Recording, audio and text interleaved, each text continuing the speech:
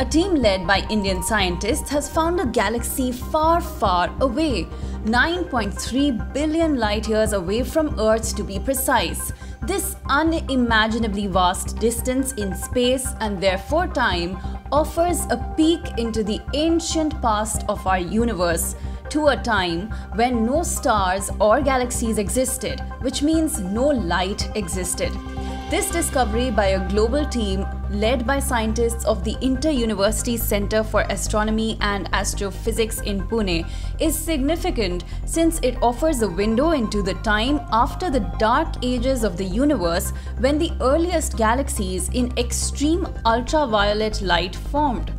AstroSat, India's first multi-wavelength satellite that has 5 unique X-ray and ultraviolet telescopes working in tandem, detected the extreme UV light from a galaxy called AUDF-S01.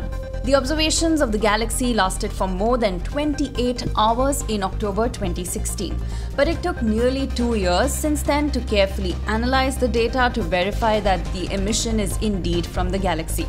Dr. Shomak Rai Chaudhary, director of IUCAA, said, "We need to know when the beginning of the end of the dark ages in the universe started, but it has been very hard to find the earliest sources of light. The discovery is huge, since detecting extreme UV radiation from these earliest light sources is nearly impossible, since much of the photons get absorbed by the gas in the source galaxy or neighborhood galaxies, or by the matter between the source galaxy and Earth."